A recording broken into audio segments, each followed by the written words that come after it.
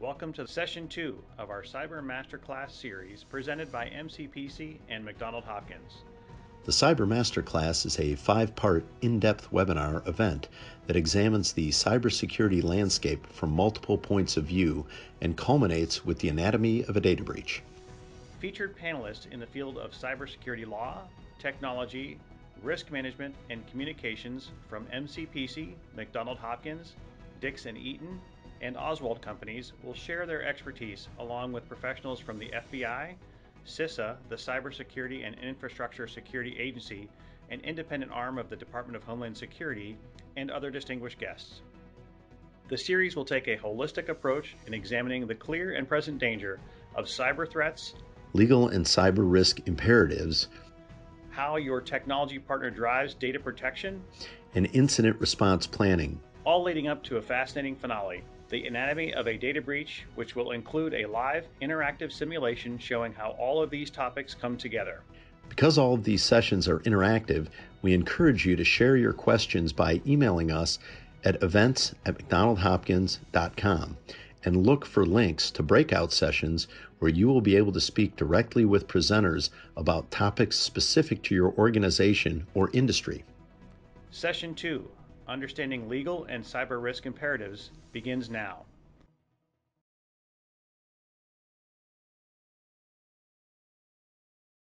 On behalf of MCPc and McDonald Hopkins, I want to thank you for joining us today for the second session in our 5-part Cyber Masterclass series. My name is Jim Giszczak, and I'm the co-chair of McDonald Hopkins National Data Privacy and Cybersecurity Practice Group based in our Detroit office. With me on the panel today are Dominic, also co-chair of the National Data Privacy and Cybersecurity Practice Group at McDonald Hopkins, who is also based in Detroit, and Lacy, who is Vice President and Cyber Strategic Leader at Oswald Companies and based in Cincinnati. All of us on the panel will be happy to address questions from the audience at the conclusion of the presentation today. You can submit your questions at any time during the webinar by emailing events@mcdonaldhopkins.com or by using the questions feature located in the GoToWebinar control panel. If you've submitted questions in advance of the program today, we'll try to cover those questions during our discussion. We have a lot to cover, so let's get started. Dom and Lacy, obviously we have a lot of material that we want to cover for everybody today, and one of the things that we want to talk about and is really at the forefront and we get questions about all the time is planning. And far too often, we find that organizations are not prepared because they haven't taken the time to plan for these types of events. They plan for, fires, they have fire drills, sometimes they plan for kidnap and ransom, but they don't seem to plan enough for data privacy and cybersecurity events. And as part of that planning process, we have to think through, and I'd like to get your opinions on the team. And obviously when we talk about planning and the team, there's obviously an internal and an external component to that team. So Dom, I'll start with you. If you could talk through, when you look at new counsel organizations, who should be on their team both internally and externally? Sure. Thanks, Jim. Thanks for having us today. Of course, cyber, right? We think of IT, right? We think of legal often, and of course, both of those need to play a very active role. But probably about 90% or so of the incidents that we counsel clients through are usually connected back to some sort of employee action or inaction. So an often missing team member is someone from human resources. So we want to make sure we have HR on the line. We want to make sure we have risk, right, in order to bring in the appropriate broker and carrier and the timing of all of that. So someone from risk should be on. Someone from finance, whether it's a CFO or someone in that similar position, especially now more than ever as we're faced with these very large ransom demands and ultimately someone having to call a ball or strike call on whether or not to pay a ransom. So we have HR, we have IT, we have finance, we have risk, physical security is another one, right? Sometimes we obviously have a physical security issue. And we want to make sure that not only our internal folks are well vetted and assigned their roles and part of the team, and documented in the incident response plan, which we'll talk about in a little bit. But we also want to make sure we have our external resources available as well. External legal, outside privacy counsel, external forensic, IT assistance, external restoration services. And if we do need to ultimately notify individuals, we want to make sure we have notification, call center, credit monitoring, and perhaps a crisis communications vendor ready to go as well to help us with any kind of messaging. Excellent. Thanks, Tom. And, obviously part of that team that is just critical is on the insurance side. Lacy, I don't know if you want to talk for just a minute about, who on the insurance side needs to be involved and what their particular roles would be. Absolutely. Thanks again for having me. So cyber liability insurance is obviously, very much intertwined and where it should be with your incident response plan, as Dom mentioned. You should also be considering too, do you have a hotline? Typically, most of the carriers have a breach coach hotline, which you can call, help vet any questions. You should have your broker's information because, calling the hotline doesn't necessarily constitute reporting a claim. So to make sure you're in compliance, you need to make sure that you're doing that and reporting in a timely basis. It's also really important to bring your carrier in from the beginning so they can help and make sure that the policy works like it should. Oftentimes we find that sometimes clients just handle it on their own and then turn in an invoice. And unfortunately, the policy won't work the way it should in that event. And you could ultimately invalidate any coverage that you would have. Yeah, obviously very important. I don't think that folks are always thinking about that particular issue when they're in the heat of the moment. It's Saturday night and they're scrambling around and they may not be thinking, follow the appropriate steps. And we'll talk a little bit about the steps and kind of the playbook that that organizations should have. But Dom, I know you and I oftentimes when we're meeting with organizations and counseling them, we also tell them to make sure that they've got backups, right? And really stress that idea of a backup person for each of these roles, because you never know, as we know, all of us know all too well, when these events are going to occur. Very often at night, on the weekends, over the holidays, and if folks aren't available, we just can't hit pause on the event. Somebody's got to be there from the team to fill that role to make sure that we continue and we move quickly and efficiently to help the organization. And obviously, if there's a key person missing, they've got to have a backup. So, again, emphasizing how important it is to make sure that we've got a backup person for each of these roles and make sure we've got the contact information. You talk about a hotline, Lacy, and obviously, we want to make sure that if the system's down and we can't email the team, how are we going to get a hold of the team? Do we have somewhere a piece of paper with all of their cell phone numbers so we can text everybody? Or if it's a large enough organization, have a separate system set up for being able to text and get a hold of folks. I know we've had many instances where email obviously is down and there is no way to get a hold of the team. So we want to make sure we do have alternate methods to get a hold of the team. And Dom, I mentioned it, but as organizations are looking at this and they're contemplating their team, just as part of their planning process, what should they have relative to an incident response plan? Yeah, with respect to plan, right? We want to make sure it's our sort of break glass and grab and go, right? So first, and we touched on it a little bit ago, but we want to make sure we outline the actual team members, right? Both those primary and the secondary team members for all of those stakeholder and positions that I talked about just a few minutes ago of IT and finance and risk and HR and marketing and communications.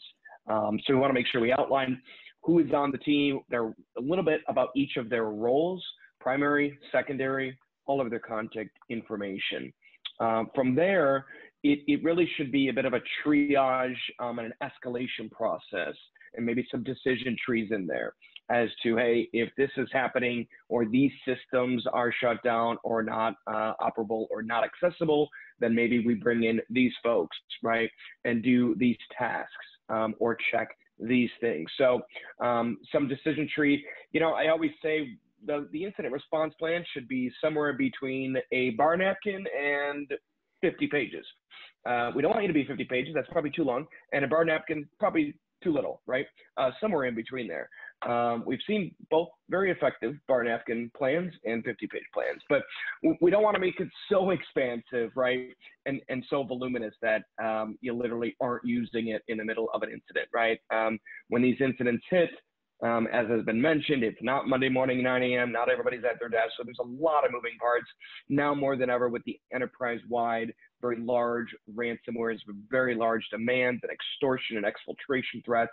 There's a lot going on. So we need, that plan really needs to be our tool to keep everybody very organized. The other thing that I'd like to see in the plan are some reporting charts at the end that allow us to kind of chart out and follow along with respect to the very key critical dates of discovery, and the numbers of potentially affected, what systems are compromised. So those loggings and those charts at the end of the plan can also be very helpful. Yeah, and it's kind of going back to what I mentioned earlier. And you and I, we've seen this quite a bit, having that actually printed out, because how many times have we been on the phone with clients and, we say, great, have you implemented your plan? And they say, well, the plan's on the computer and everything's encrypted. I can't get to the plan. Mm-hmm. So to make sure that not only do they have it in office, but print it out at home in case they can't log in. Again, back to the nights, weekends, and holidays. We want to make sure, and again, to Dom's point, that we have a good plan that encompasses everything that we need, but is not so voluminous that nobody's ever going to want to take a look at it. The other thing I'll mention is that, we want to make sure that we periodically review the plan, because how many times have we talked with clients where they pull their plan out, they dust it off, and they open it, it kind of cracks open, and the first page that starts the list of people that are going to be involved, 80% of them are no longer with the organization. So it is definitely worth doing a regular review, at least an annual review of the plan. And I know we always encourage organizations to do this in conjunction with doing a tabletop exercise. And I know, Lacy, you've been involved in tabletop exercises where you've had the opportunity, obviously, and I know like to sit in and be part of that so that you're part of the process and are able to answer questions as folks are going through that simulation. So I don't know what your thoughts are on, the frequency and the importance of going through those types of processes and tabletop exercises. Absolutely, I agree, at least once a year. And changing up the format. Obviously, you want to make sure it's something new and you're thinking of real life situations and scenarios that could happen.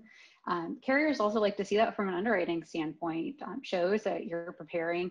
I know we used the analogy earlier and we talked about breaking the glass, but we have fire drills in school for a reason, right? So you know what to do and you work the plan and it's a seamless process. And the same thing goes for an incident response plan and a tabletop exercise if it's within your general overview and risk profile as well. I think, something too, this is a little outside of my lane, but Jim and Dom, I always talk to clients about the importance of engaging legal as one of the first steps, either through your insurance policy or if you already have a relationship, if you're self-insuring. I don't know, obviously privilege, it's not necessarily a silver bullet in every situation, but I don't know if you could talk through that briefly. Yeah, sure. Dom, I don't know if you want to kind of talk about timing and privilege. Yeah, we do want to make sure, right after your broker and your carrier are notified, we do want to make sure that privacy counsel is brought in. Couple reasons. Obviously, privilege to be able to cloak communications between the client and us, and then any communications with any vendor, right? Forensic assistance, restoration, if we are having to negotiate with a threat actor in a ransomware situation, while those negotiations back and forth are not privileged because they're with a third party, certainly all of our game plan or strategy, all of that, we want to cloak as much as we can with attorney-client privilege so that that information is not discoverable. We have some really good case law, assuming that that it's set up appropriately with the appropriate contracts and the appropriate scopes of work and MSAs, we really can sort of cloak that entire process with attorney-client privilege. But even beyond the attorney-client privilege, certainly privacy counsel are going to have the best relationships to get those forensic firms on the line, get the right vendors in place We may have seen 5 of the same situation just this past few days, so we can sort of leverage that experience. And also to the extent that we need to bring in any law enforcement, we have context for that all around the country. So it's helpful to really make sure that Privacy Council is really quarterbacking the entire breach response process. Well, that's exactly right. And I think that the sooner that folks get brought in that deal with these issues every day, the better. And we've got, countless stories of missteps that were made simply because the folks that were trying to figure things out didn't realize that something they were doing could impact the investigation. We see all the time where organizations, they get hit with ransomware and they want to get up and running very quickly. And as a result, their IT folks may take everything and wipe it, trying to get everything restored, not realizing that they're destroying the evidence, quite frankly, that we all need for forensic investigation. And Lacy, you mentioned one thing too that definitely is worth following up on. You mentioned about changing things up as it relates to the tabletop exercises. And I think that's very important because, this area in particular is so fluid. Whatever the risks are that we're dealing with and that are the hot topic today, next week, next month, next year, it's going to be something different. So continuing to change up that fact pattern, I think is very important because you do want folks that are, preparing for the actual events that they're seeing. If they were to just sit back now and say, boy, we're just going to prepare for, a loss of paper documents and that's it. Well, that would have been great, 20 years ago, but we still want to be concerned about paper. But there are many other things, obviously, that are at the forefront right now between ransomware, business email compromises, et cetera. So we do want to make sure that from a factual standpoint, folks are updating those fact patterns when they do their tabletops. So let's move on to our next topic, understanding legal compliance and kind of how this all relates to the threat. And, Dom, I know you and I talk about this, and I know Lacy, you do as well, just how convoluted this whole area is and just the patchwork of state and federal laws and all these different regulators that get involved. And then you layer on top of that obligations you may have contractually. So it really is a really big bowl of spaghetti, if you will, that you're kind of trying to work your way through and figure out what to do and in what order, and making sure that you're with all of your statutory and contractual obligations. So, Dom, when we talk about these types of concerns, and we, where do we start? I mean, organizations sometimes just say, this is overwhelming. Where do I start? Do I start looking at my data? Do I look at my plan? What triggers these obligations? What's a good starting point? Mm-hmm. Sure. Yeah, good starting point. Obviously, bringing in your broker, bringing in your carrier, bringing in experienced privacy counsel. The number one thing we always tell organizations on a scoping intake call is we do not have a data breach, right? Very rarely do we know that we truly have a data security breach on day number 1, right? That is a very legally defined term. It's very different in all of the state breach notice laws, which all 50 states have them now. And you may think, I'm just located in New York. I only have to worry about New York. I'm only in Ohio. Let's just look at Ohio. We look at state of residency of each affected individual. That's the state law that's going to govern. And they all define what a breach is a little bit differently, but generally it's an unauthorized access and acquisition to very specifically define personal identifiable information, such as social security numbers, driver's license, credit cards, bank account information. But on day 1, right, when you're hit potentially with a ransomware situation, or you're in the middle of a business email compromise matter, while you may be suffering a data security incident or event or situation, right, we don't have a data breach. And we want to be careful about calling something a breach too early, because that could start our discovery clock. And that's what starts our obligation to have to notify individuals within a certain amount of time, like 15, 30 days, 45 days. So that's on the state side. Certainly we have federal regulations, right? GDPR in finance. We have HIPAA in healthcare, right? You have international laws of GDPR in the EU, right?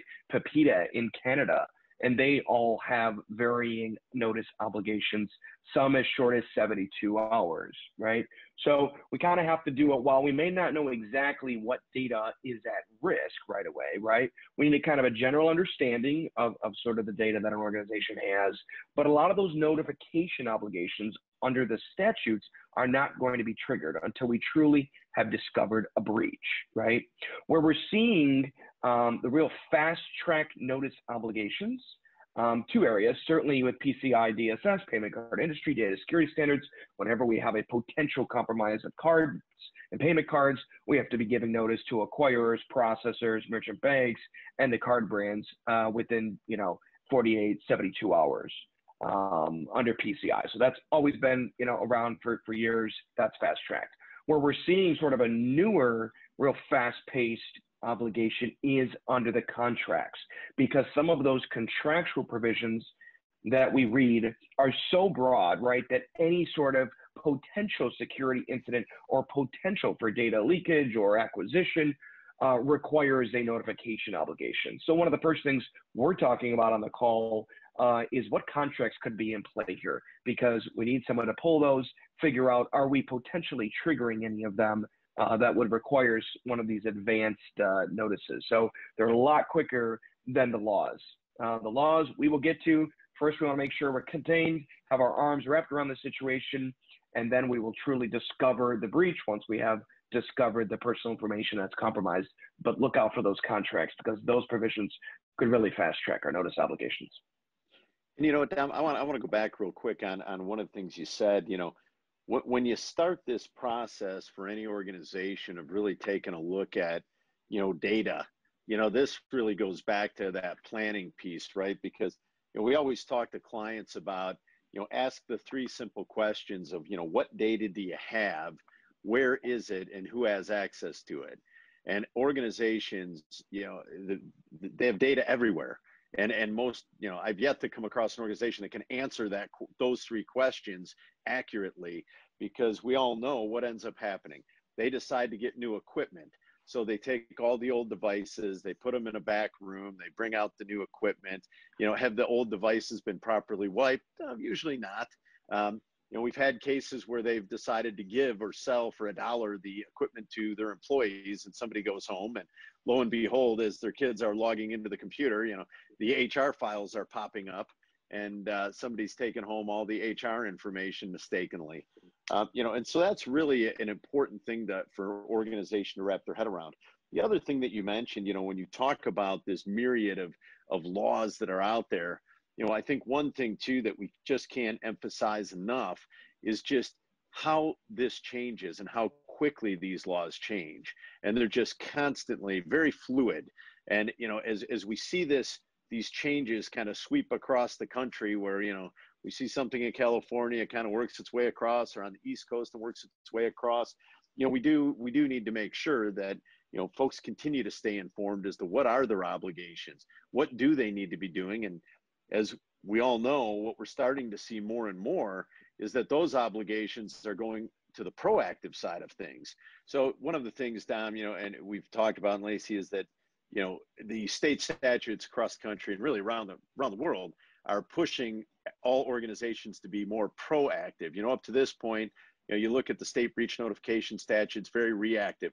Now we're starting the push to be proactive. Certain states, for example, that, if you're doing proactive things, you can use as a defense in a lawsuit, for example. Or if you're not doing the proactive things that are required, of course, you could find yourself in trouble with the state AG's office.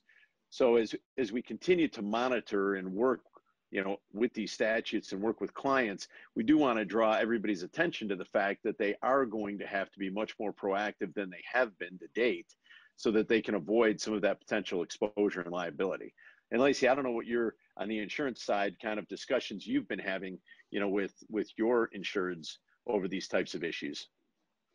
So yeah, absolutely. We're also talking about biometric laws as well, especially if you're retail, because you're oftentimes using some sort of biometric to log in and out. We also see quite a bit of activity really with the contracts, and I believe oftentimes the insurance provision is overlooked. And it always has a pretty tight time limitation on more sophisticated contracts. For instance, I've seen 72 hours. I think they're doing that because of some sensitivity. They're doing that for sensitivity to GDPR. But it ultimately really is, as Dom was mentioning, it's really hard to just sort out what happened. Was it an incident? Was it a system failure? What happened, and just get your arms around it. So the expectation to notify your clients within 72 hours, I just think is unreasonable.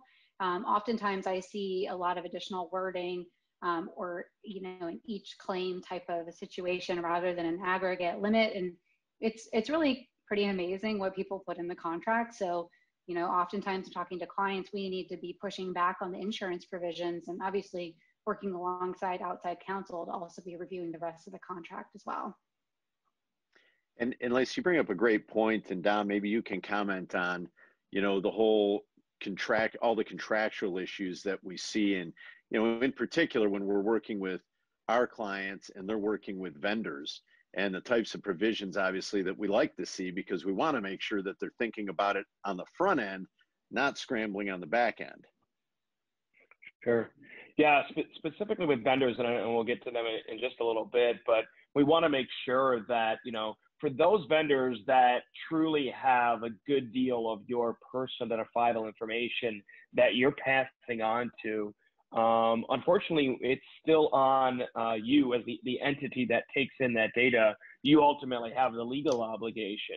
You can contract away some of that notification obligation, but it's really on you. And so to that end, we want to make sure we have really tight provisions on notification of a potential incident, because if we allow the vendor 30 days, for instance, to give us notice, we could arguably be stuck with their timeline, such that if we have a 30-day either statute or contract and we learn about it from them on day 30, we could arguably be in violation of the contract, be in breach of that, be in violation of a statute if it's got a 30 or plus or 30 or less notice provision. So we want to make sure that we have a short, maybe like 72 hours or less notice provision.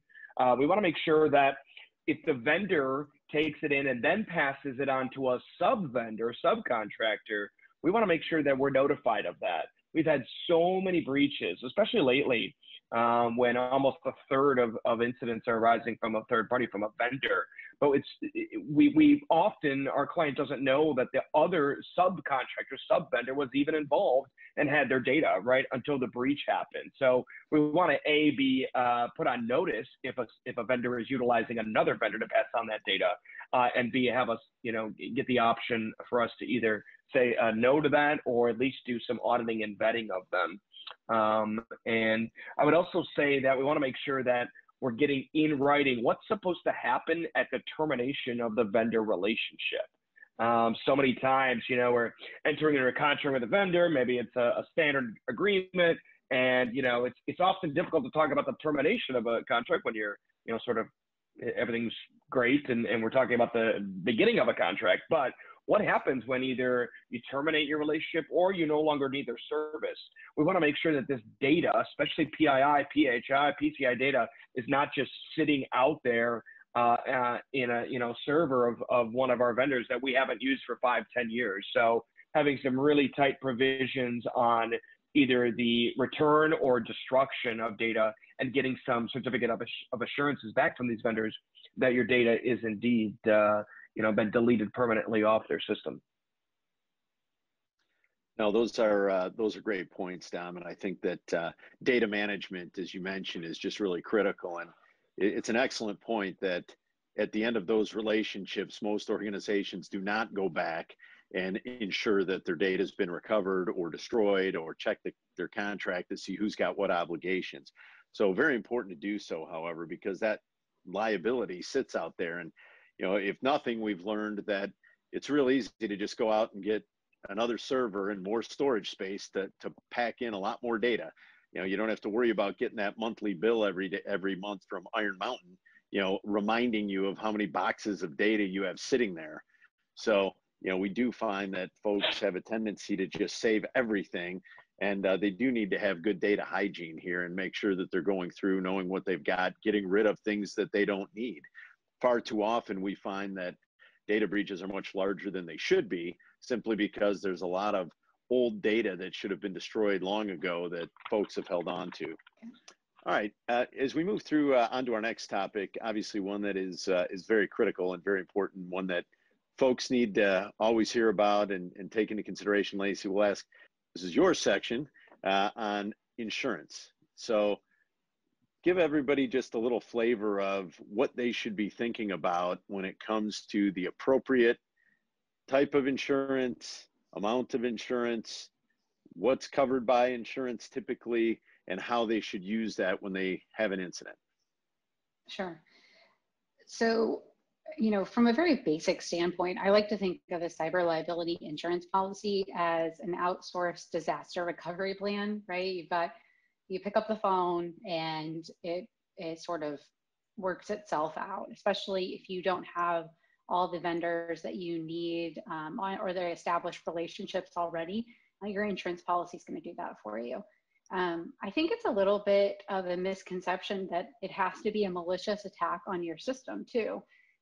There's a coverage extension called system failure. I've had clients that have had these types of claims as well, where it could be simply, could be a third party provider and they're patching or you're patching and something just goes wrong and you're down for a certain amount of time. The policy will actually respond to a non-malicious event on your system. So I think it's really important too to think about cyber liability as it's theft of data. Oftentimes money can be stolen, but that's really better suited under a crime policy, which is, you know, covering the theft of money itself. When I think about limit adequacy, it's a little bit of an art still, not quite as much of a science. So there's a couple different factors that go into it. There's cyber data analytics tools that will scan your network to help you determine the appropriate limit. That helps, but it's not necessarily perfect. There's also benchmarking that you can do. What are your peers of a similar industry purchase? It's also driven by contracts, honestly. I see a lot of limit requirements based on your largest client and what they're telling you you need to carry. So oftentimes that's a big part of the insurance provision. We also look at what kind of information too that we're getting from those scanning reports that'll help do about 10,000 years of simulated losses to actually determine what's the appropriate limit for your organization. And from a business interruption and a notification, there's also breach cost calculators as well. So those are some of the limits. But when I think about a cyber liability policy, it's really first party and third party coverage. We talked a little bit about liability. So you're outsourcing the function, not necessarily the liability. There's the media portion of the policy, the privacy and security.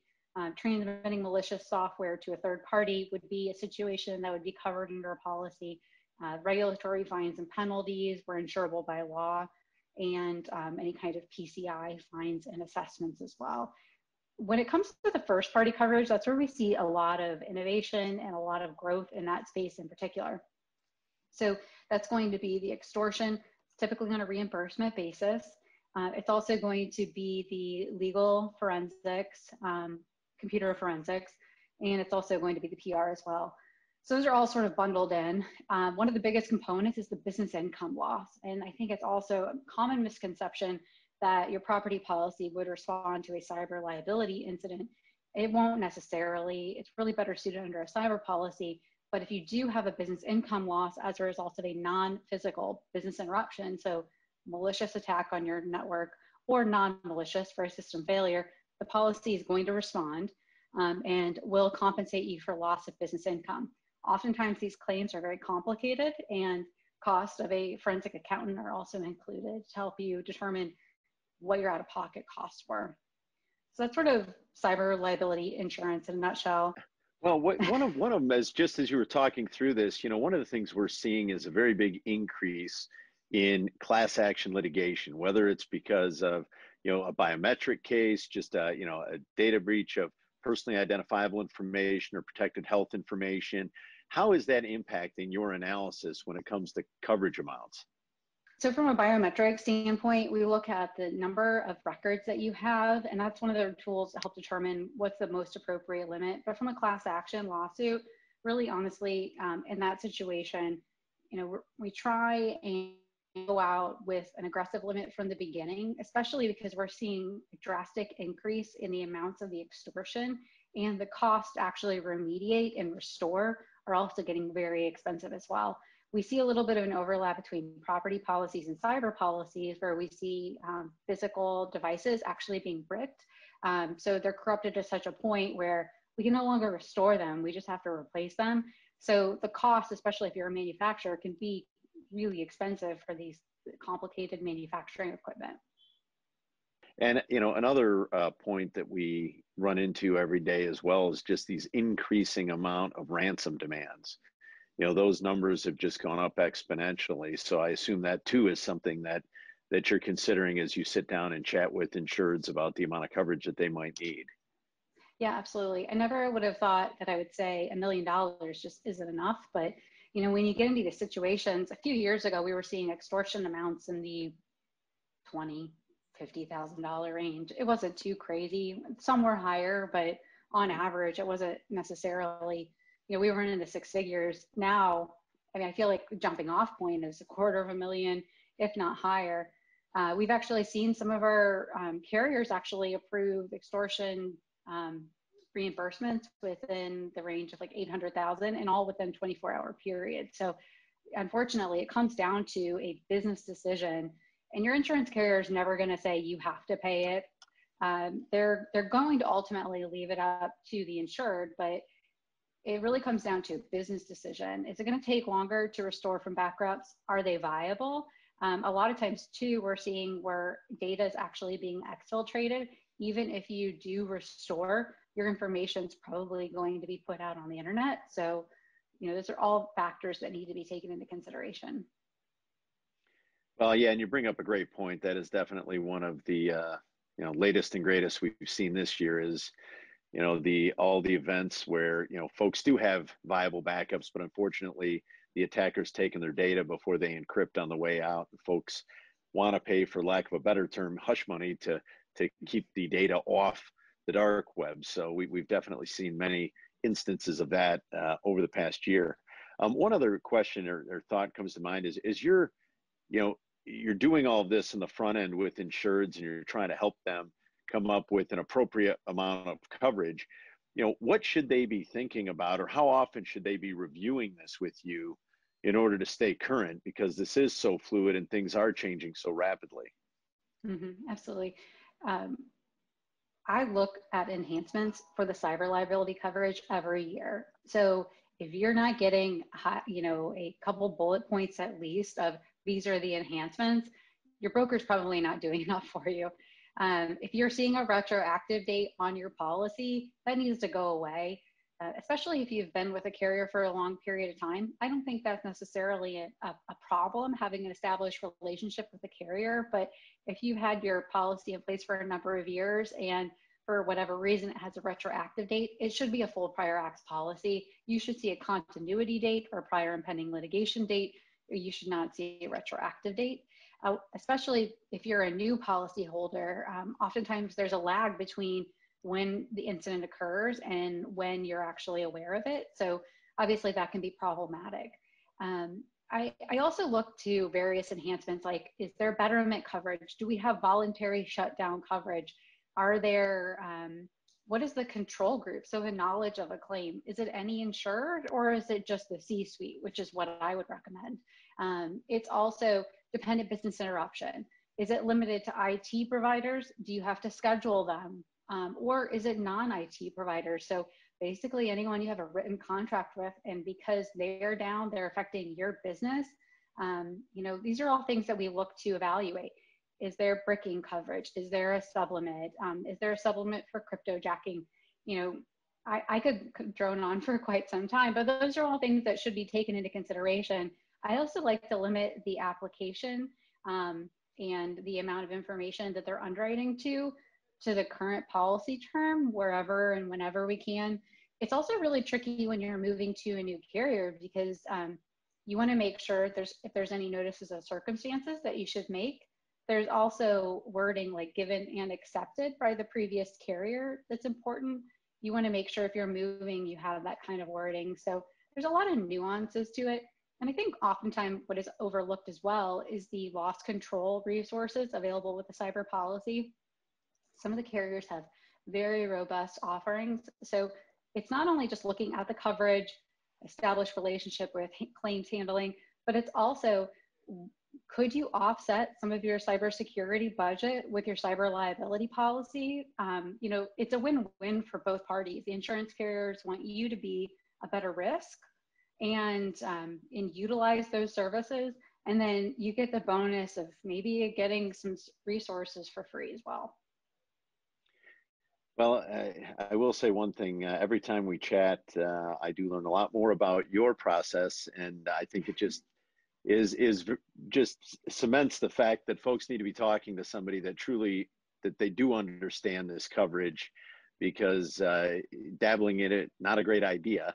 They do need somebody like yourself that can go through and ask all the appropriate questions and make sure they have the appropriate coverages, because you know, the last thing that anyone wants is for them to realize they do not have the appropriate coverage, you know, Saturday night when they're scrambling, making those calls, trying to figure out what to do in the middle of a ransomware event.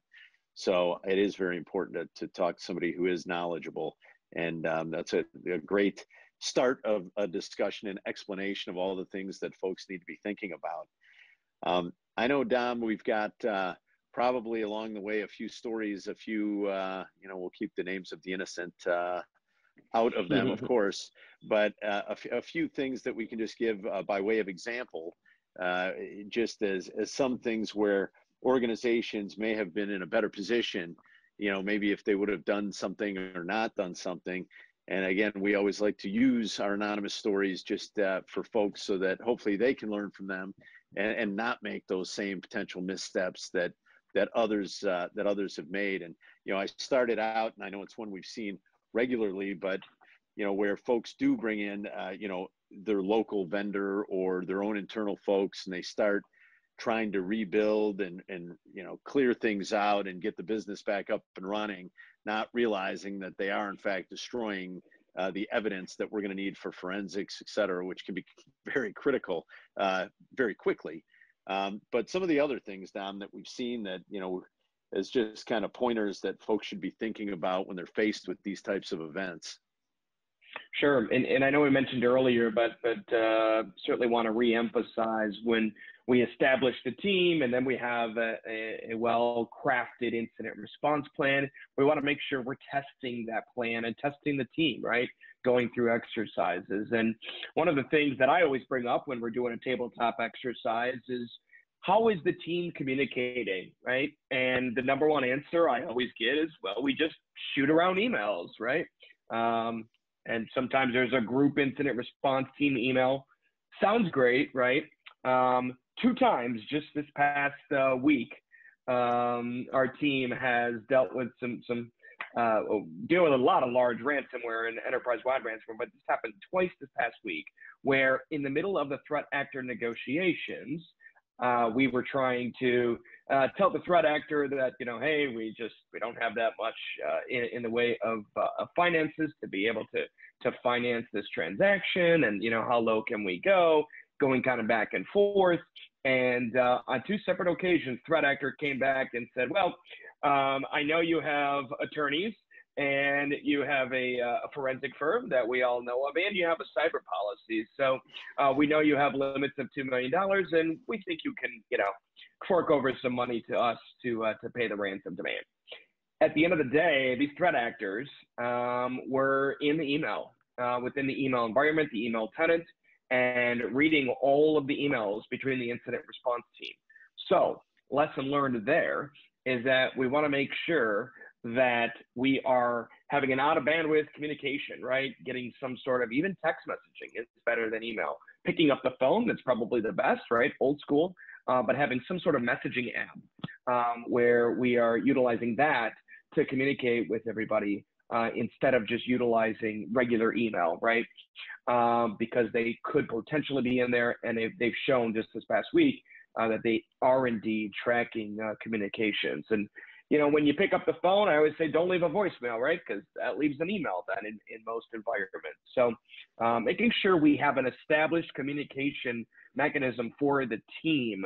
But even outside of the team, right, in these large ransomware events where most workstations, computers, they're not accessible. So if we need to get a message out to the employees, right, those that are not on the incident response team, and maybe it's, hey, we're working on it, this is a confidential matter, don't be talking about it, don't be posting on social media, or maybe it's some sort of technical action item, we want to have a communication method for them as well. So never too early to start thinking about how are we going to communicate with our stakeholders, right? Our employees, our ambassadors, so we need on our side. How are we going to communicate with them to give them some assurance that we're handling this, and if there's steps for them to take, how are we going to get that message out? So it's never too early to kind of think about that. Along the lines of ransomware, and we've talked a lot about that today, but it's because it's the most prevalent threat.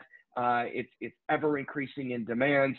As Lacy indicated, we're seeing, you know, $1 million demands almost daily.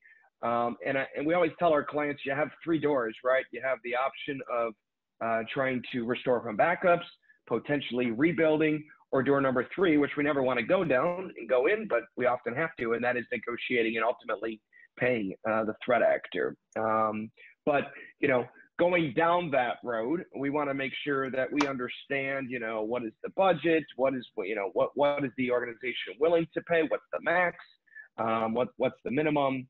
But these groups now are getting very bold. So for organizations that have very viable backups, we have a couple of groups out there like Maze, Soda Nakibi, and what they're doing is that they are taking your data before they deploy the ransomware throughout the environment. They're taking your data, exfiltrating that data, and then either posting it to their sort of wall of shame leaked site, a website where they post their latest victims, or they threaten to post that. And it's either you pay us and we'll take it down, or if you don't pay us, then we're going to post your data.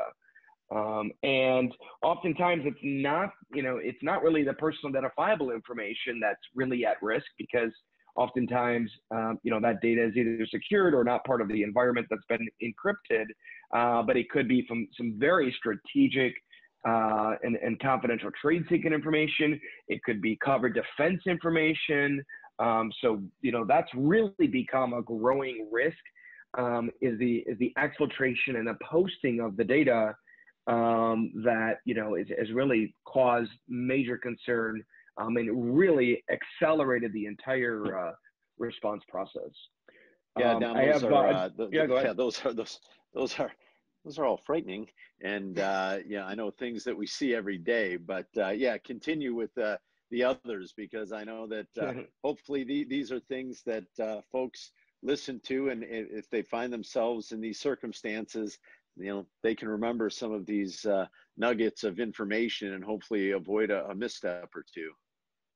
Yeah, the internal sort of the rogue employees, or, you know, employees that sometimes don't realize they're doing any kind of harm, right? And I have a great one, a very long-standing employee, and she, you know, sort of come in early every day and do her job for this organization, and she come to find out she had a bit of an addiction, a lottery addiction, and so what she was doing for many years is that she would call someone on the phone and rattle off a bunch of phone numbers, which would then, we came to find out, would be utilized as numbers for Easy Pick for her lottery addiction.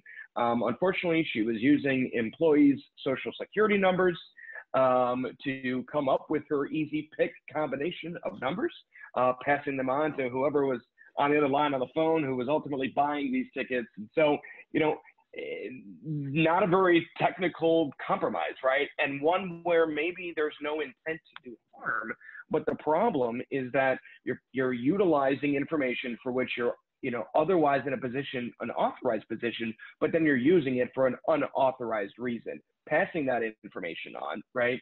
And she never thought anything of it. Hey, I'm just using these combination of numbers. The other breakdown is that all of the, tens and 20s of employees that were around here hearing this, on a daily basis for so many years, not doing anything about it until someone finally reported it. And unfortunately, that's a breach, right? And that goes to kind of a misconception where we always have to have kind of a, it's always got to be an electronic hacking of data from a threat actor group. And that's not the case, right? Just sort of the unauthorized use, unauthorized access, even an inadvertent disclosure, right? Oops, you send the, the wrong fax, the wrong email to the wrong person. All of those are still data breaches, and they could be in hard copy, right? It doesn't need to be electronic data. The statutes, for the most part, have all sort of gone back and amended those.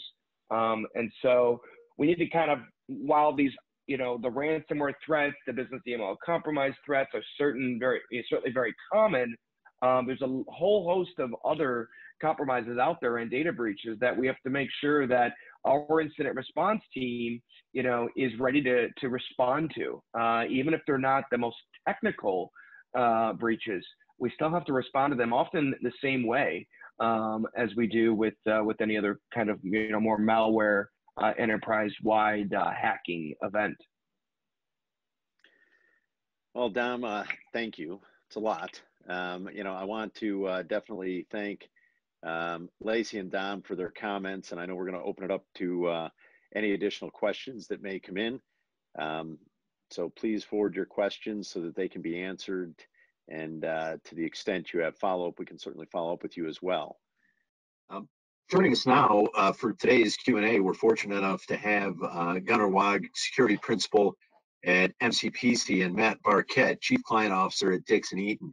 Thought it'd be useful to get their insights on some of the things that we've talked about today. And I know that some of the issues that we've discussed resonate with both Matt and Gunnar, as they've had to deal with these issues as well from their perspectives. Certainly want to get their input.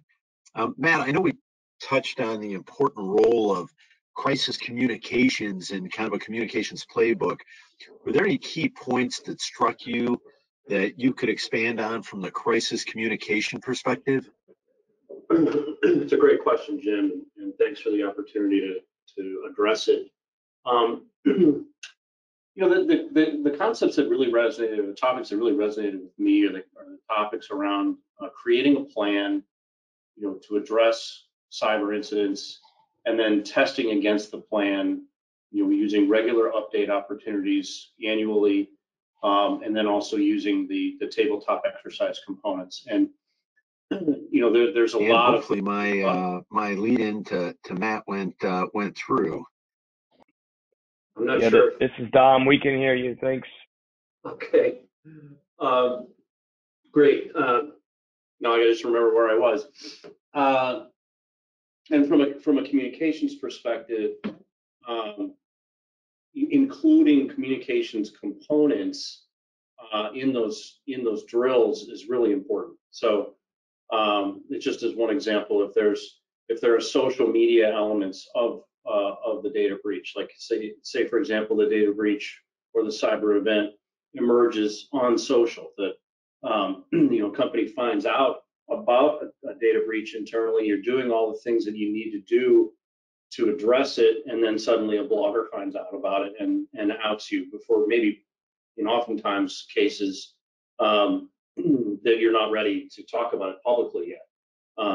Being able to test how you respond in those situations, and what do you do? What is your strategy going to be? Are you going to get on social media and make an announcement? Are you going to leverage a reporter that's maybe follows your industry? Those are sorts of things that all can be addressed in advance, so that you at least have a philosophy down, so you're going to know how to communicate if and when the time comes.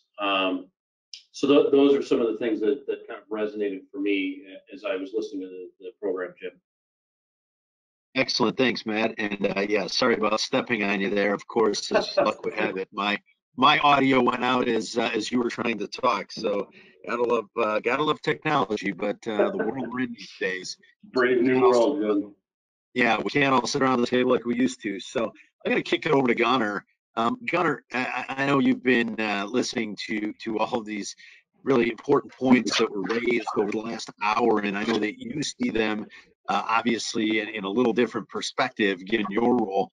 What are some of the key issues, that you heard that you're seeing with your clients at MCPc? That's a great question, and thanks for the time. And I'll piggyback on some of Matt's comments as well. And the one thing that stuck out to me is being proactive. I think across this country, we see too many companies that are sitting around and waiting for something to happen. And maybe they have an IR company that's on IR retainer, but you're still in reactive mode, waiting for something to happen. You're not in that kind of proactive space, like the speakers talked about, trying to get ahead of the threat. And part of that is to kind of put stop what Matt said is, hey, look, having that IR plan is critical, right? And to finding what the problem is, what may be coming, practicing and exercising that motion, through tabletop exercises with the appropriate personnel across your company. So when it happens, not if, but when you're ready for it, so that it really minimizes the impact on your organization and goes from something that's potentially catastrophic to something that's, hey, we can handle pretty quickly, not really disrupt business operations, and keep moving forward as an organization without spending significant time and energy and financial resources trying to mitigate something that's really going to damage the organization in the short and long term. Excellent. Thank you for that insight. Certainly appreciate it. I'm going to ask Lacy just a couple of questions. Lacy, as you look at these different coverages, oftentimes I get clients that ask, what else is covered? Isn't this covered by some other policies, et cetera? What do you recommend? Should clients be coordinating their cyber liability policy with other coverages? Yes, thanks. It's a great question, Jim. So we do see an overlap oftentimes with crime coverage. I think it's important to distinguish that crime coverage is theft of money and cyber is theft of data. However, we're oftentimes seeing some cyber crime extensions under the cyber liability policy. So there is overlap. I do believe it is important that we affirm coverage under either of the policies if possible. It's better suited under the crime policy, but sometimes there's a lack of coordination there, so that's really important. There's also an overlap between the property coverage, which sounds really weird, but there is oftentimes extensions, or there should be extensions, for what's called computer hardware replacement cost coverage, or bricking. It's when electronic equipment, this could be manufacturing equipment, this could be printers, USB drives, etc., it is compromised to such a point during the actual cyber incident, so ransomware, some sort of malware spreading throughout the network, that it can no longer be restored. It actually has to be completely replaced. So that's the overlap between the property policy and the cyber liability policy. So coordination, understanding if there is coverage, if you have duplicate coverage, is there a way to save a little bit of money on premium? Those are all really important. Excellent. Thanks, Lacy. We've got a number of questions. Another one that came in, which is coming back to you, is how do you determine the right insurance limit for your organization? So it's a combination of things, right? So we want to look at contracts that you have with your clients. What are you being required to carry? Usually that helps drive, especially if it's a sizable limit. We're also using cyber data analytics tools. What it's doing is it's scanning your domain and understanding from a risk management standpoint, do you have any weaknesses? Do you have any vulnerabilities? Running these simulated losses to determine what's your average loss going to be, and what's your worst case scenario. So those are all effective. And then there's the traditional tools like Advisem that we use for benchmarking. And that's really comparing companies of a similar size and revenue to you and what they currently purchase as well. Excellent, thank you. Dom, another question that came in had to do with, are we seeing an uptick in litigation and regulatory fines and penalties following a data breach? Sure, thanks, Jim. Yes, we are. With respect to litigation, we're seeing a significant increase not only in class actions, especially as a result of healthcare data breaches. It seems as though folks would rather have their financial, credit card, social security number out there than their diagnostic information. So certainly an uptick in class action, specifically in healthcare, coming from those individuals who are notified of an incident. But secondly, we're certainly seeing an uptick in litigation between business to business, right? So a downstream client who, for example, is impacted by a managed service provider, for instance, right? Or a common vendor. We're seeing an uptick in that sort of litigation. On the regulatory front, more and more these state AGs, the Office for Civil Rights with Health and Human Services, it's a jackpot for them, right? We always ask these regulators, what do you do with all the dollars from the fines and penalties? And their response is, we hire more auditors, right? It's sort of this self-policing and self-funded. So we're certainly seeing more and more regulatory investigations. And even if they eventually, we have great success, knock on wood, helping our clients through those investigations with very little to no fines and penalties. But even putting aside the lack of penalties, it's an onerous data request intensive process. So these regulators utilize a data breach as an opportunity for you to have to, sort of vet your dirty laundry, if you will. Basically, show us what you have in place, right? So oftentimes these data requests are totally irrelevant to the actual breach that, required the notice to the state AG, for instance.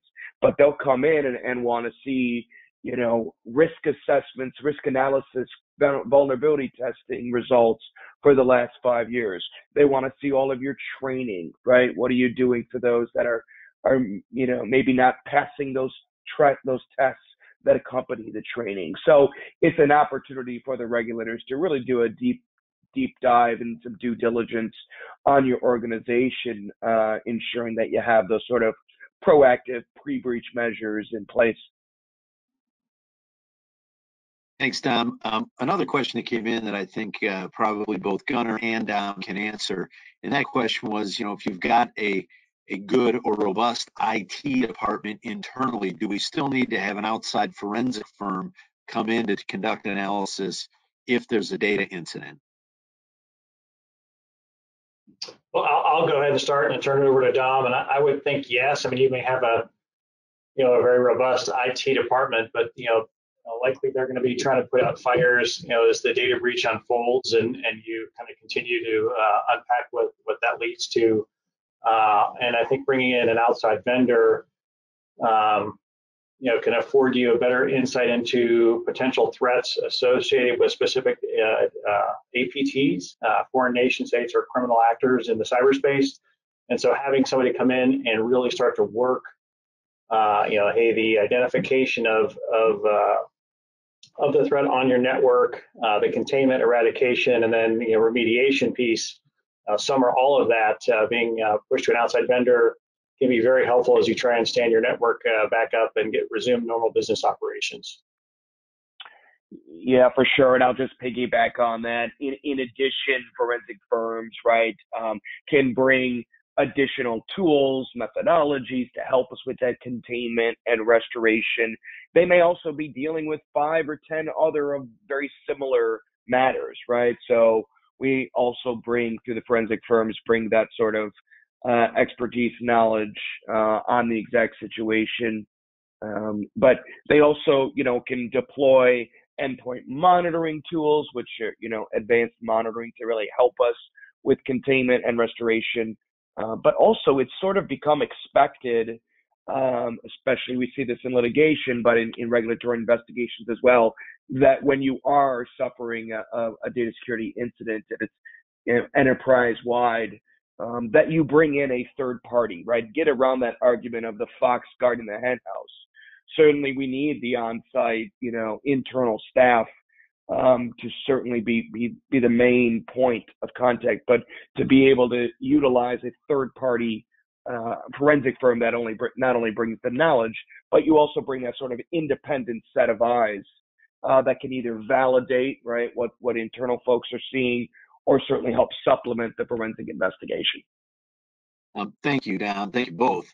Matt, one of the questions that came in relates to how important is it to have a communications plan or strategy or expert like yourself to assist when these events occur? Well, I think for a lot of the reasons that Dom and Gunnar just talked about, it is important to have that kind of external expertise. And, certainly for the reasons of resourcing, a lot of organizations may have, a communications professional on staff. They may be very good at, marketing their products or services, but they may have no idea of how to deal with communications as it relates to a data breach or a cyber incident. And as all of the legal team well know, it's a very precise, scripted sort of process with a lot of requirements that go to the legal compliance angles that a communications professional may be very well intended in terms of trying to keep their key audiences informed of what's going on during what can be a very emotional event, and run afoul of the accepted process. So finding outside communications counsel that specializes in this sort of communications, in this sort of environment, to work closely with the legal team, I think it's just a really critical success factor in moving through these situations. Yeah, I totally agree, and especially with the proliferation of all of the different types of social media, I think it's more important now than ever.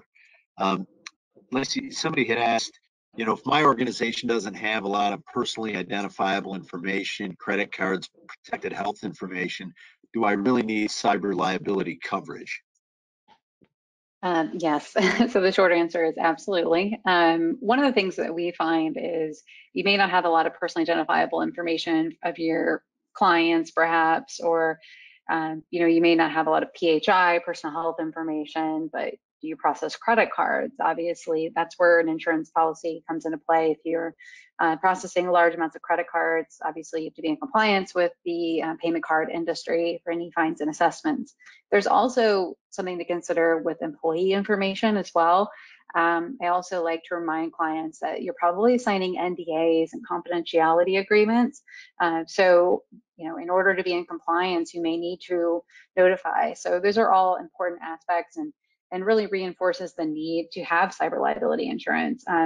If you're a manufacturer too, and you're down for any length of time as a result of a cyber liability incident, you may not have really a lot of any of that information, but what is going to hurt you the most is that cyber business interruption. And that can be offset by a cyber liability policy for any kind of business income loss as a result of a non-physical business interruption, because your property policy is only going to respond to a physical business interruption, so fire, et cetera. Excellent, thank you. Dom, there was a question that came in asking, do I really need someone who specializes in this on the legal side?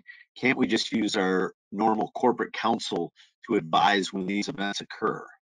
So this is certainly, a situation where timing is very important, but also the knowledge, the experience, and the connections, right? If you are certainly down and out, right? You've been potentially ransomed, right? You're encrypted. You can't make the widgets. This is not the time to sort of, figure out who can help me on the legal side. My corporate attorney. Who do you know that we can get in here to help? The forensic firms, A, are certainly very busy, but B, to be able to get them on the line within 5 minutes, right, which we can do. So just to have those relationships already in your back pocket, as we do as privacy counsel, this is all that we do, right, day in, day out, help organizations in responding to breaches. But other other great contexts that we have include, right, FBI and Secret Service. And going back really quick to forensics, we may be seeing, 5 or 10 of the same matter, and we say, oh, this firm, has been helping these on this type of variant of ransomware, or, this email compromise, which looks very similar. So we can sort of, again, leverage that experience and knowledge and really, be able to expedite the process. And then when it comes time to, if we have to notify individuals, right, which is often a very, sort of onerous deep dive due diligence of the data you have, where folks reside, all of the laws that are in place, like we talked about, state, federal, international, industry guidelines and recommendations. So there's a lot to have to digest there. But if we do have to notify, then to be able to have the notification vendors that can help us with printing and mailing letters and setting up a call center overnight to handle, potentially millions of notifications and calls. So it's that experience, the connections, and to be able to respond at a moment's notice is why we really strongly recommend that they bring in experienced privacy counsel. Excellent. Thanks, Tom. Gunnar, one question that came in is, when I do need to bring in the experts on the forensic side, should I be looking to bring in somebody local because they need to come on site, or can I reach out to MCPc? How can you assist if you're not in my backyard, if you will? Well, that's a great question, and that has kind of evolved over time. I know that a lot of the insurance providers have relationships with certain vendors who will do a lot of this work remotely. So the answer is kind of, it's really up to you. Your insurance company, may say, hey, use this vendor who's going to contain the data breach, identify or eradicate it, and then maybe maybe out of the equation at that point, and then bring in another firm who's local or not local for remediation because you need help on site. So it really depends on the type of data breach, but I think it ties back into what Matt said in his first question, having that plan in place and vendors and law enforcement identified already, so that you know who to call when it happens. And if that's a firm like us, who, if you're in the Cleveland area or in our region, in the Great Lakes area, or somebody more local, just having those people kind of in your Rolodex, so to speak, and know who they are. So when it happens on a Friday night at 8 p.m., you can reach out to somebody who's going to is going to answer the phone and can provide help and assistance immediately, and don't have to wait too long to try and find somebody and work through some of those motions. Excellent, thank you.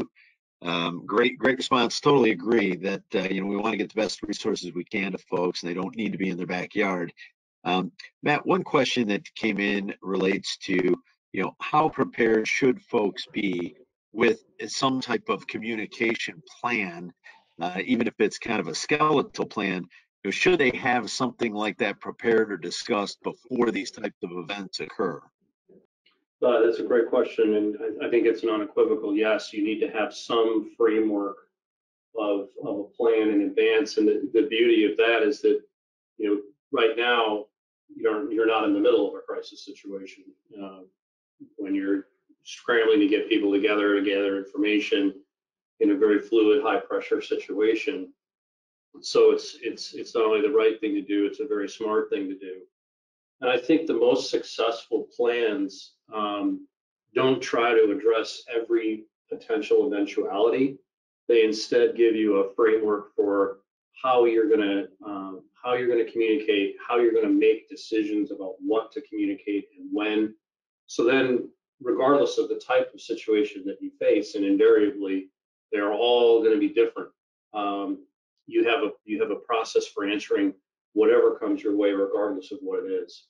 And those are the most effective in terms of being able to effectively communicate during a crisis situation, and those will just simply work for you the best. I couldn't agree with you more. Dom, somebody had asked the question of, as we look in the crystal ball from a legislative perspective or regulatory perspective, what do you see coming down the road that's going to impact this area? Sure. We always get that question of, why can't we just have one data breach notice law? They've done it in EU. Canada seems to have it together. Australia did one. And for as long as our team's been doing this for well over a decade, into 13 years now, 14 years, we have yet to see any progress on that front. We are left with all 50 states having their own separate data breach notice laws, so a patchwork of all these breach notifications, and they're all very different. And we constantly see updates and amendments to those breach notification laws where state legislatures are adding in more into their definition of what is considered to be protected personal information, right? So we're growing the potential population of a breach because the data points are growing. We're also seeing them narrow the time in which we have to notify from a reasonable amount of time down to 30, 45 days. But that's on the breach notification sort of reactive side. Where I think we're going to see some real movement is on sort of the proactive side, right, of the laws such as the California, right, Consumer Protection Act, CCPA. There is a whole host of requirements, just as we saw with GDPR internationally. We've seen California pretty much adopt GDPR, and there's a whole host of requirements that are required proactively, right, to be requiring certain technical safeguards in place on the front end, committing to certain privacy policy and rights to be forgotten if someone wants to be, deleted and erased from your database. So I think we're going to see more states follow in the footsteps of California, where we're going to see a lot more sort of information security protection acts on the front end. But of course, we're going to continue to see amendments on the data breach notification side, but I would not hold your breath on any kind of uniform federal United States breach notification law. Thanks, Dom. And it certainly sounds like this is an issue that continues to remain on the front burner, if you will, that it's not going away. And it's certainly something that is going to have the attention of regulators and legislators going forward. A couple of other questions. Lacy, one question that came in is, won't the cyber insurance carrier want to use their own providers or vendors? Yes, absolutely. Most carriers have panel providers that you're either required to use or you need to use them unless you pre-negotiate using your own provider. So, for instance, they want to understand, have these folks handled situations before? If so, how deep is their bench? Do they have a lot of expertise? What are the hourly rates? It's also important to know, if you're going off of panel, you may be paying more than you would if you used a panel provider, because there's usually rate caps. So those are all important things to consider. Usually the carrier's panel providers are all larger organizations that have handled thousands of incidents. So this is certainly not their first time handling it, and that's why the carriers would prefer that you use them. However, there are some carriers where there's little to no deviation. So I always like to advise my clients of that, because it can be problematic, and I understand why someone would want to use the folks that they're familiar with, but I don't remember, I think Dom, or I'm not sure if it was Gunnar, who mentioned the fox in the hen house after something's happened, right? So, sometimes it's good to have a third party that's not familiar with your system come and do the audit afterwards and determine if they're really out as well. Well, yeah, that's great information, and it is very important to make sure that you are coordinating and working through your insurance carrier, because the last thing you want to do is get down the road with a provider and learn that they are not approved and having to start over again. So I think very important. I know we're kind of getting to the end of our time, so I want to kind of kick it around the table and just ask each of you, you didn't know this was coming, so surprise, but ask each of you for just, one takeaway that all of our listeners, as they walk out, you've provided some just exceedingly valuable information, but it's a lot. So what is the one thing that as folks walk out the door, they should do immediately? And I'll start, Lacy, I'll start with you. So I would take a look. If you don't have an insurance policy, I would get one. We are seeing substantial increases in cyber-related events. So if you do have policy in place and it's been in place for a number of years, is that still the right policy limit for you? It may be time to consider increasing it. And then also, make sure you're looking at your incident response plan and maybe doing tabletop exercises. Excellent advice, and I can tell you, I'm always feel horrible when I'm talking to clients and they don't have coverage and it's all out of pocket. So, please do reach out to Lacy, reach out to someone who truly understands what she's talking about and can be of assistance to you. Next, I'll kick it over to Matt. Matt, what's your one takeaway? Well, certainly lots of good information here. I think the one thing I would suggest is that data security is not simply an IT function. This is a much broader and can be a much broader reputational issue. So to assume, for any organization to assume that, Sally, our IT person, will handle this and, we don't have to worry about it, I think is a serious mistake. It needs to be, a top level driven initiative to make data security a top priority, to ensure that it's well funded, to ensure that you're well prepared in advance for all the reasons that we talked about earlier. It just has to have C-suite advocacy in order to be given the respect and concern that these sorts of threats can provide. That's the one thing I would tell any of my clients, that as you're getting prepared for this, you're going to get hit at some point. It's not a matter of if, it's a matter of when and how bad. Decide how you want to address that as a real threat to your business. Excellent, and a great piece of advice, Matt. Thank you for all of your remarks, but that's a great point. Gunnar, I'll go to you next. Great, and thanks. I would say, know what your cybersecurity strategy is and how you define a roadmap for your industry compliance, whatever that may be, and that encompasses kind of a lot, but certainly would start with having a risk assessment done so you can see what the landscape in your company looks like, and that includes things, could include things like reviewing your insurance policy and what that coverage looks like, and making sure it's comprehensive and meets your needs.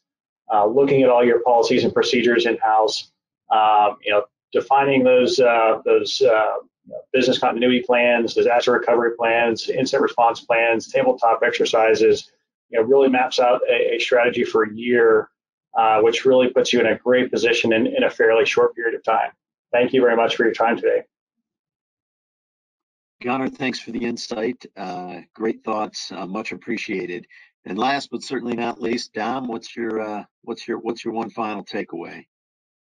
Yeah, get the team together. Figure out, obviously you want an incident response plan, but figure out who is on your team. You may have never thought about it, right?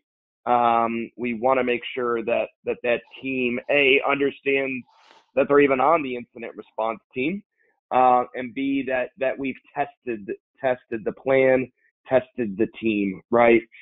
Figure out internally who's going to be on your team, but also externally. It's never too early to, if you do have cyber coverage, reach out to your carrier, find out who are, if it is a requirement for a panel, figure out who are the privacy counsel. Talk to us, right? Get to know us before the inevitable happens, right? And so while things are calm, vetting legal, reach out to maybe a couple of forensic firms to figure out who you may want to use if the inevitable occurs. So get the plan in place and get the team in place, both internal and external team. Thanks so much. Thanks, Dom. Great advice as always. And, whenever we deal with these events, I always tell clients that there are many, many moving parts when we're dealing with one of these events, and they all have sharp edges. So we want to make sure we engage the folks that truly do this day in and day out. And, as we come to a close of this session of the Cyber Masterclass series presented by McDonald Hopkins and MCPc, I do want to thank Lacy and Dom, Matt and Gunnar for joining us. Your experience, your advice, greatly appreciated. And I do want to remind everyone to please remember to save the date for our next session, which is October 29. You'll be receiving a link to rewatch the video of today's webinar and slides and a follow-up email within the next couple of days. And if you have any additional questions as a result of today's webinar, please reach out to us at the contact information that's on the screen. And again, thank you all for joining us, and stay healthy.